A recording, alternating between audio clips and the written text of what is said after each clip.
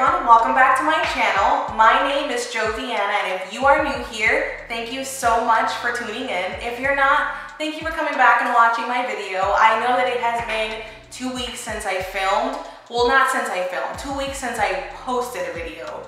What had happened was I filmed a beautiful eye look. If you follow me on Instagram, I went on a rant about it.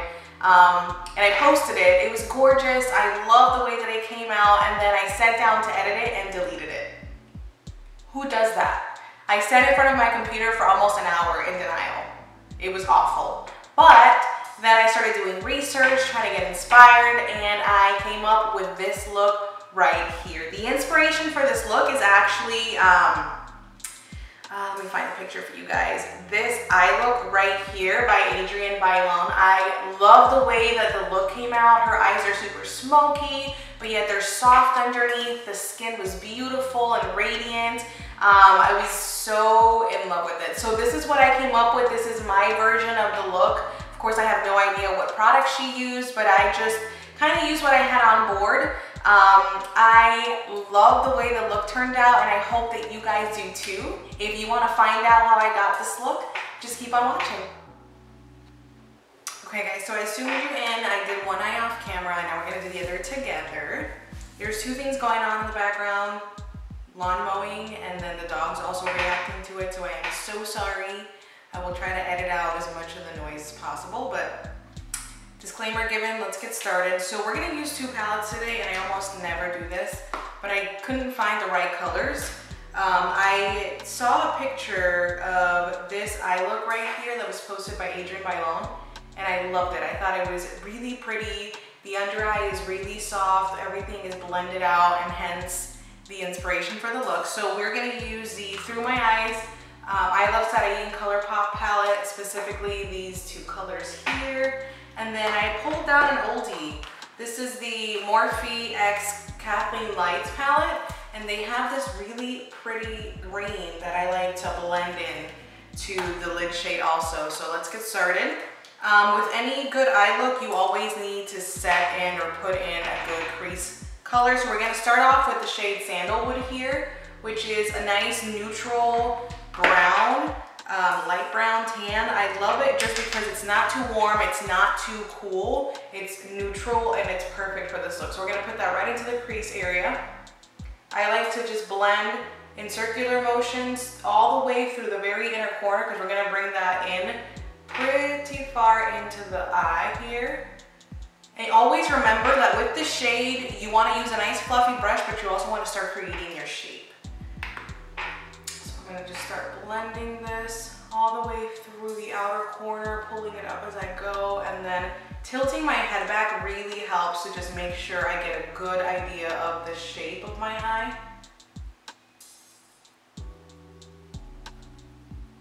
And we're not building color at all. This is just laying down a foundation so that we know exactly where we're gonna lay these dark colors. So we're gonna move on to the dark colors right away. And so the first brush I'm gonna use is this guy here. It's a blending brush, but it's pointed. I'm not really gonna blend with this. I'm really just gonna map out where I wanna blend the green. And we're gonna go into Moody, which is this green right here.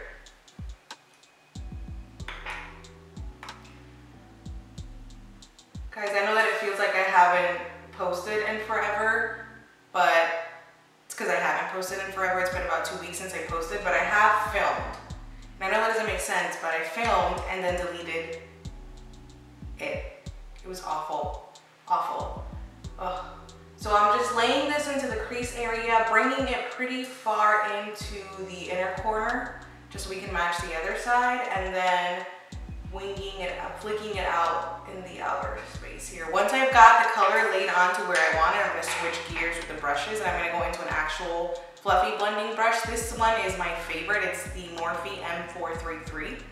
I'm gonna take that same color, work a little at a time with these dark colors. I know that this green is very intimidating, but just work a little bit at a time and be patient. It's okay if it falls into the lid, just because everything's just gonna be blended and smoked out anyways. Once we've got the green laid out, I do want to soften the outer parts of it. So what I'm going to do is take some of that sandalwood shade on that fluffy, on a blending brush, that first blending brush. And we are just going to soften up the edges a tiny tiny bit here, and what I mean by that is just kind of run it towards the outer part that's closest to your brow, just to soften up the colors a little bit.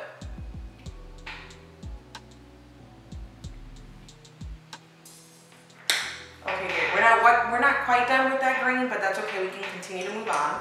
So I'm going to take a nice thick flat brush, and we're going to pick up the emerald green shade, which is this guy right here, and we're going to apply that from the outer corner all the way to about 2/3 of the eye.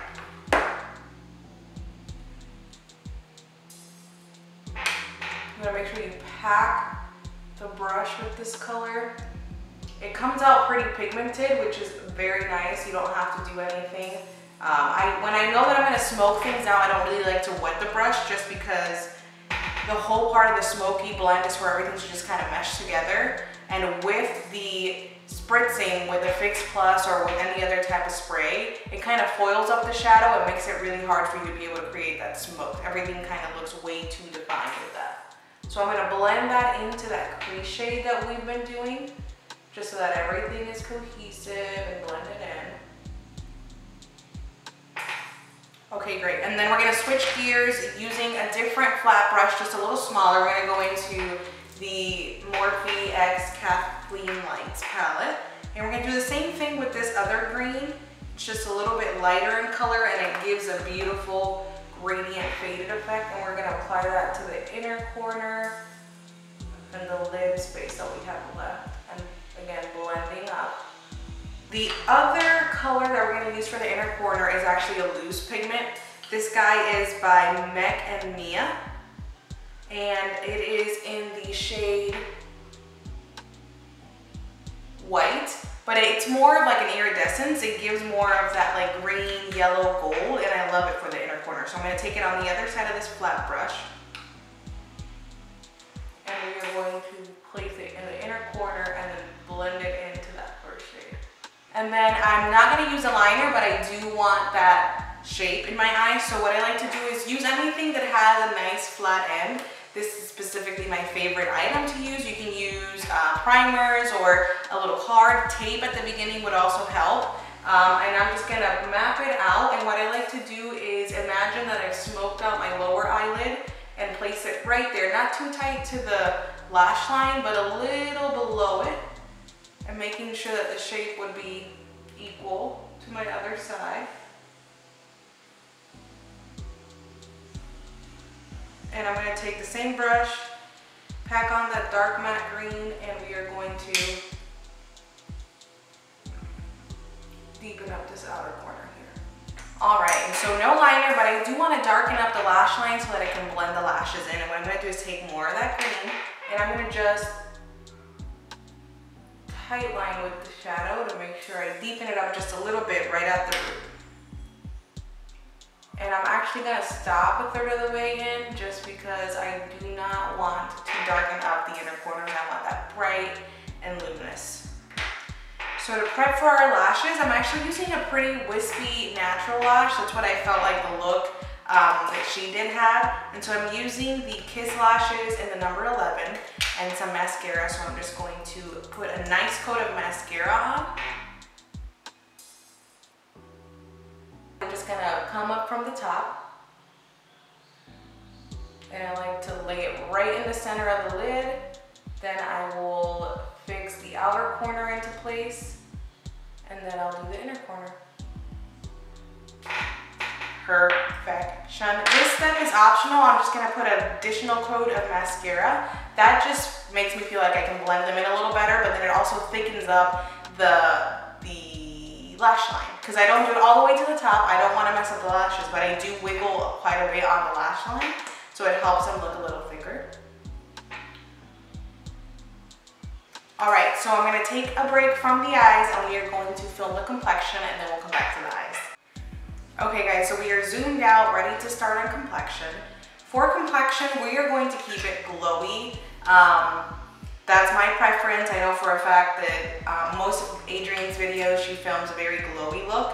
So I am going to start with primer, and we're using the L'Oreal Infallible Matte Lock, and that's just going to be for the center of the face. Next, we're going to continue on with the Magic Lumi primer. I love this for a glowy, dewy look. Make sure you shake. Sometimes I forget and it comes out all funky looking. Ugh. But it does give a very pretty finish to the skin. Once you have that on, we are going to try the L'Oreal Infallible Longwear Shaping Stick. I tried this out on the video that I deleted. I loved it. It wore really nice all day. It reminded me of the Makeup Forever foundation stick, except it's half the price. So what I'm going to do is I am going to apply this and blend it out with a brush, push it in with a beauty blender.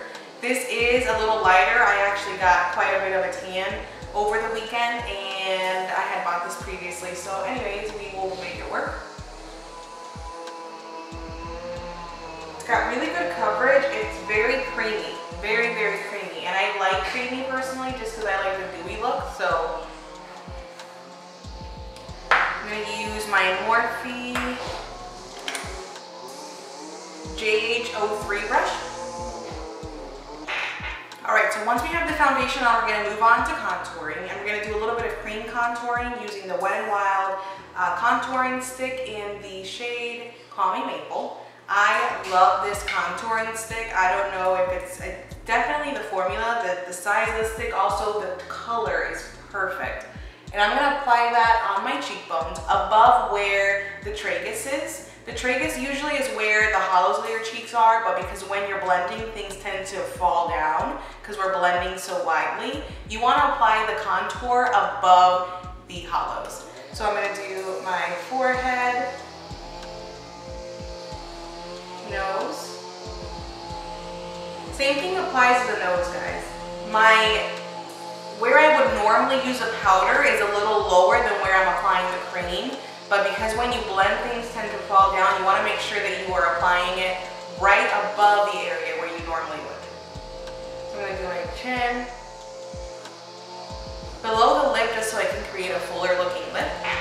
And we are going to blend that out. To blend my cream contour out, I love to use this Real Techniques buffing brush. I've had this brush for a really long time. So you see where I mean, where our line started way up here and now we've perfectly placed that? I love it. I mean, don't get me wrong, you can always go back and clean it up with concealer, but these are just little tips and tricks that help you figure out where you could be going wrong with your contouring. This contouring stick, CVS, it was like $4 or $5. I highly recommend it. Okay, so we're gonna leave our nose like this and we're gonna move on to concealer. For concealer, I'm gonna use the L'Oreal Infallible Full Wear Concealer and I've got 2 shades. I have been loving this concealer so much. It is very full coverage. A little bit goes a long way. The formula looks amazing underneath the eyes. And so what I'm gonna do first is use a actual concealing shade for me, and this is in the shade Pecan. And I'm gonna place this to conceal the under eye area, and the other shade I have is Oatmeal, and that's gonna be to highlight. So what I do is take this, I start off, you see where the darkest part of my under eye area is right here. That's where I'm gonna apply the product first, because when you pull it right out of the tube, that's where the most amount of product is. I think the mistake that we all make sometimes is overdoing it. Concealing is just spot concealing for certain areas. You don't need to do all the crazy trends that Instagram, Facebook, YouTube is showing you. You really just need to make sure that you're keeping it as light and as natural as possible, because that's going to be the best outcome, the best wear to your makeup. So once I apply that there, I'm going to stop for a second and we're going to blend out into the skin. I find that the creasing happens when we overdo the amount of product that we're using, especially under the eye area. So we're going to take that on a beauty blender, not a beauty blender, this is a Morphe beauty sponge. And I like to take that all the way up to the bridge of the nose, because that's going to help me blend out that nose contour. I'm going to clean up some right here by our eyeshadow, and then we are going to just bring whatever's left over right here. What a huge difference. And it's just here where I applied it. Okay, that's the biggest thing, guys. And I want you to remember that. Don't do all that crazy stuff. I used to do that all the time too. And then all of a sudden it's like, oh my God, this concealer sucks. It's creasing. No, you used half a bottle. is just dot right here.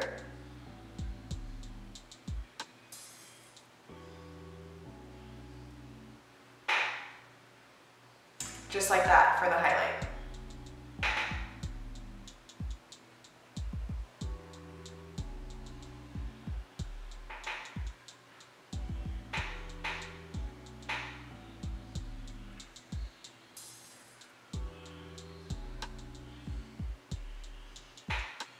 How pretty. And I don't know if you guys can see it with the reflection of the lighting, like my skin is still pretty dewy and glowy, and it's that primer that we use underneath. Love that. So we are ready to move on to the setting portion, and we are using the Maybelline Fit Me Loose Finishing Powders in 2 shades. So I've got Fair, which is gonna go under my eyes to help further highlight, and I have Light, which is gonna help to set the rest of my face. So I'm gonna take Fair first.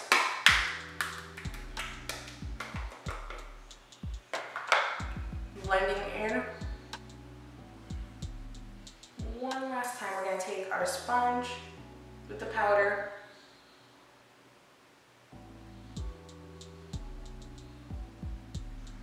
All right, so we're gonna let that sit for a moment, and we are gonna move on to setting the rest of our face. And like I said, I've just got a darker shade for that. And for the rest of my face, what I like to do is take a nice fluffy brush like this one and dip into the powder, because there's a lot in the container, and then I'll take the lid and I'll press it into the lid. Like you can see it coming out. Shake off the excess.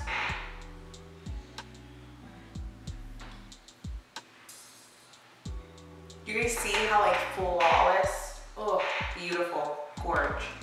So we are all done with that. I'm just gonna go back into the Fair color for a quick moment, and what I'm gonna do is I am going to highlight a little underneath that contour that we did with the creams, because I wanna make sure that we are cutting the cheekbones.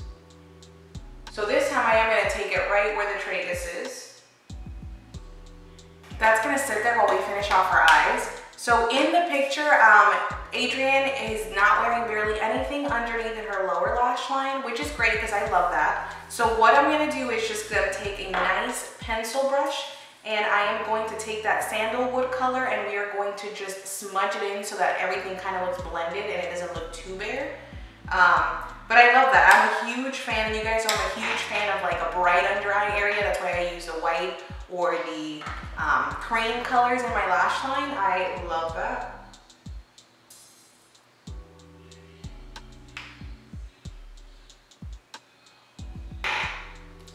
Perfection, guys. The next thing we're gonna do is take a pencil. This guy is a 12-hour made to last eyeshadow pencil by Jordana in Continuous Almond, and we are going to line our inner lash.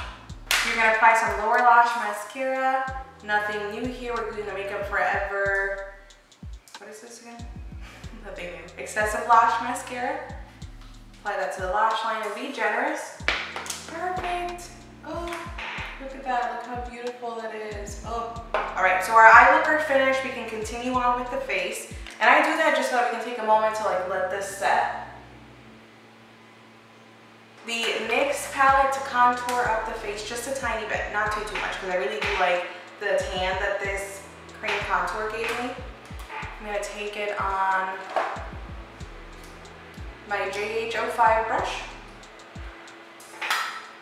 And just right here in the hollows. Guys, we are almost there, and I'm so excited because this look is coming together beautifully. So the next thing we're gonna do, and it's like literally almost the last thing, is highlight, blush, and lip. So for highlight, we're using the Wet n Wild highlighting powder in the shade Precious Petals, and it's so beautiful. It goes perfectly with this bronzy look. This is like a gold, light gold. It's just gorgeous. So we are going to go ahead and highlight it up. I'm using a nice angled fluffy highlighting brush. This is the JH06, and I use this brush when I want to highlight in a wide area or a large space, which I do. I want this glow everywhere just because I want it to be a super glowy look. So we're gonna do it with the cheekbones.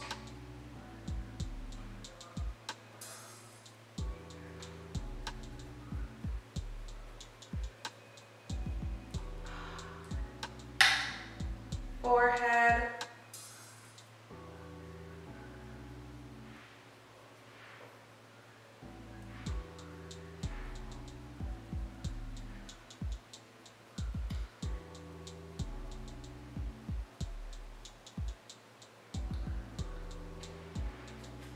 and chin.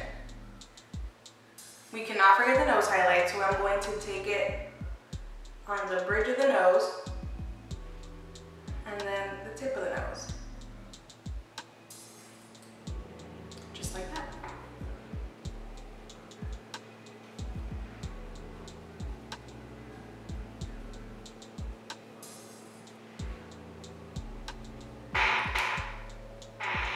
Beautiful. For blush today, we are going to use the BH Cosmetics Professional Blush Palette.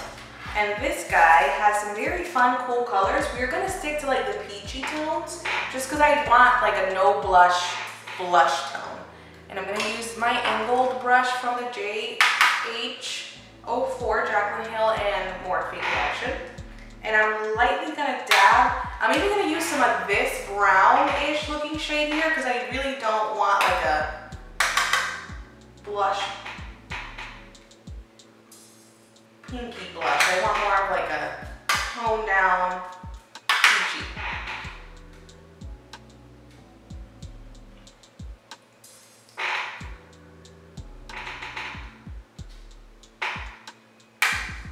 Really pretty.